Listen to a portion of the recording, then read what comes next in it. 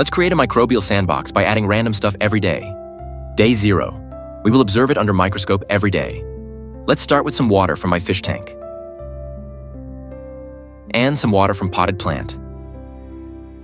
And a little bit of milk to provide nutrients for microorganisms.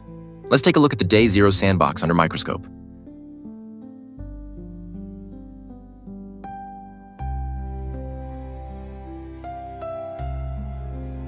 Only some debris can be observed under 100 times magnification.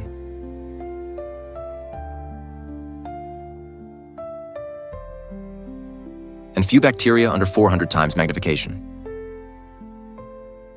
Comment to tell me what you want me to put next. This is, let's create a microbial sandbox by adding random stuff every day. Day 1. 24 hours have passed. Let's take a look at the sandbox under microscope. At first I thought there were still no big changes in the sandbox. Until I found out these two big creatures.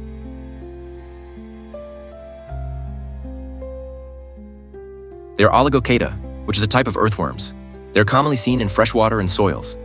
Maybe they came from the water of my potted plants. A small number of ciliates are also seen. They are a type of single-cell microorganisms. And many mold hyphae surrounding the organic matters. Today, I add water collected from rain and soils from other potted plants. Leave a comment to tell me what I should add tomorrow.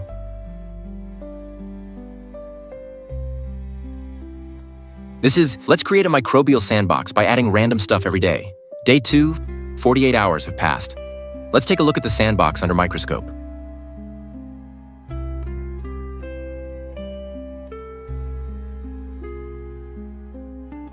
The sandbox is emptier than I expected. Organic matters and plant cells are everywhere, but microorganisms are rarely seen. Oh, I found a nematode. They are also commonly found in soil and fresh water. Most of them are harmless to our health. And euplotes. It is a type of ciliates. They're often found crawling on submerged surfaces or swimming in the water column.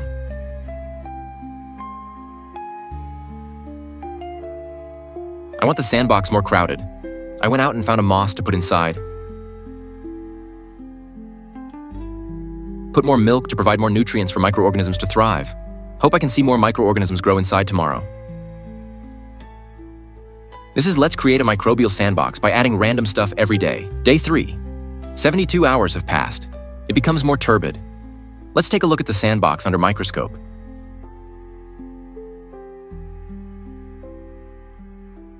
There are much more bacteria swimming around. And also ciliates everywhere.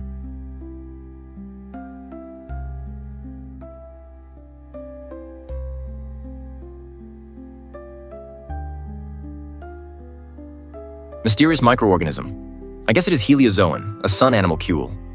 Please leave a comment to tell me if you know what it is. This time put something dirty inside.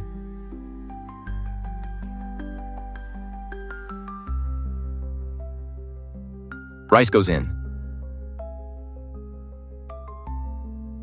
Let's see how the sandbox turns out tomorrow.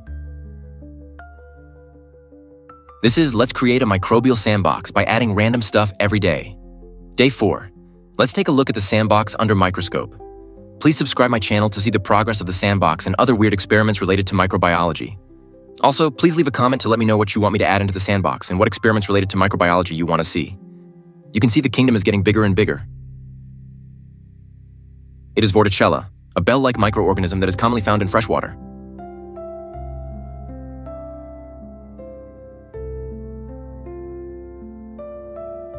Nematode again.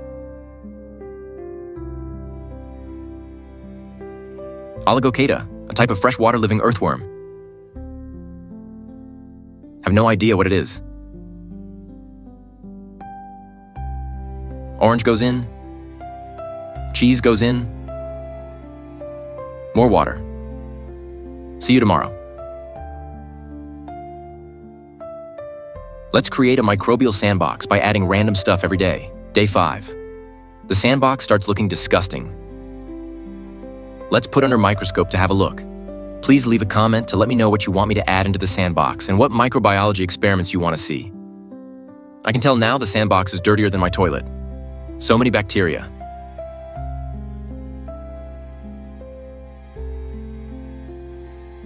Oh, paramecium, a common freshwater single-cellular microorganism.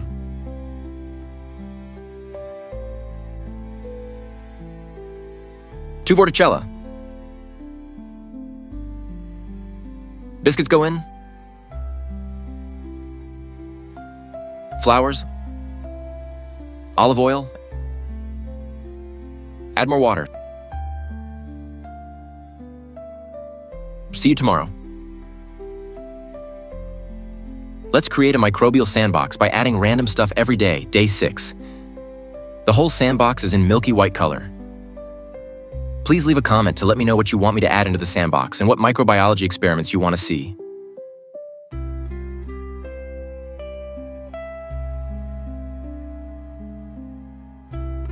I can't believe that the sandbox is full of ciliates. It is funny to see that the microbial population keeps changing over time.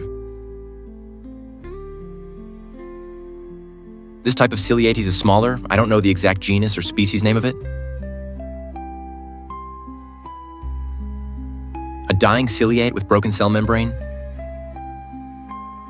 You guys are so evil. Cat poop goes in. Waterweed. See you tomorrow. Let's create a microbial sandbox by adding random stuff every day. Day 7. Actually, the sandbox smells like shit now. Please leave a comment to let me know what you want me to add into the sandbox and what microbiology experiments you want to see. There are more bacteria in the sandbox than my poop. These sickle cells are fusarium, a mold that is commonly found in plants and fruits. Overall, the number of ciliates has significantly decreased. I dilute my sandbox with water in 1:5 ratio. Sugar goes in. Cock cheese? This is disgusting. See you tomorrow. Let's create a microbial sandbox by adding random stuff every day. Day 8. You may be curious about the smell. It just smells like someone who doesn't brush their teeth for a week. Please leave a comment to let me know what you want me to add into the sandbox. Thanks God I saved my sandbox. The number of ciliate increases again. But I can't see paramecium anymore. Sickle-like fusarium cells are everywhere. Seems molds live in the sandbox happily. The number of bacteria is overwhelming, especially around organic matters. Let's dilute it with fresh water again. Okay, egg goes in. And saliva. It is disgusting, bro. See you tomorrow. Let's create a microbial sandbox by adding random stuff every day. Day 9. I receive a couple of comments to ask me to add semen inside. Let's do it today. Let's take a look at the sandbox first. Seems protozoa and bacteria live peacefully. Okay, here's my sample. Just let you know my sample is healthy. Sample goes in. Let's take a look. Seems all the sperms die immediately after adding into the sandbox. Have you ever imagined you can create a microscopic world just like God creates the world? Let's do it with me. It is day 10 of the sandbox. Let's see what microorganisms live inside now. Wow, the whole sandbox is full of ciliates. Let's take a closer look. This gives us a clearer picture.